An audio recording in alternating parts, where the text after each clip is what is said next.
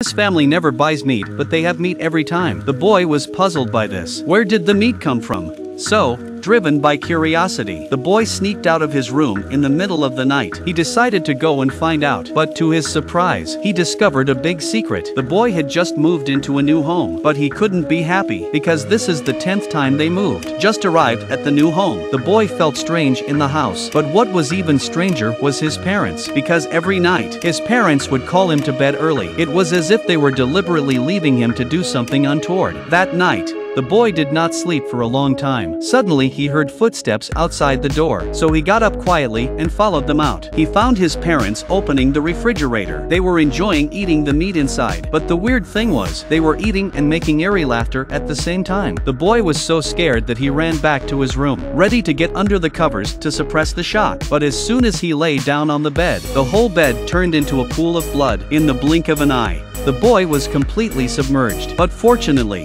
it was just a nightmare for the boy. The next day, the mother took out meat and cooked again, but in the face of the meat from unknown sources, the boy did not dare to eat. Watching his father work all day in the basement, but never let himself go near, the boy decided that there must be some secret hidden inside. So at night, the boy sneaked out of his room, ready to go to the basement to see. But as soon as he came downstairs, he saw his parents' mouths covered with blood, as if they were eating each other. The sudden appearance of the son frightened the two people panic. Luckily, the mother reacted quickly enough, quickly carried the son back to the room. But this scene just now scared the boy did not sleep all night. The next day in class, the teacher asked the students to draw their parents in their hearts. The boy did not even think about it and drew what he saw. The teacher was shocked to see the red portrait he drew, so he rushed to the boy's mother to ask her about the family situation. But in the face of the teacher's questions, the mother was stammering, as if she was trying to cover up something.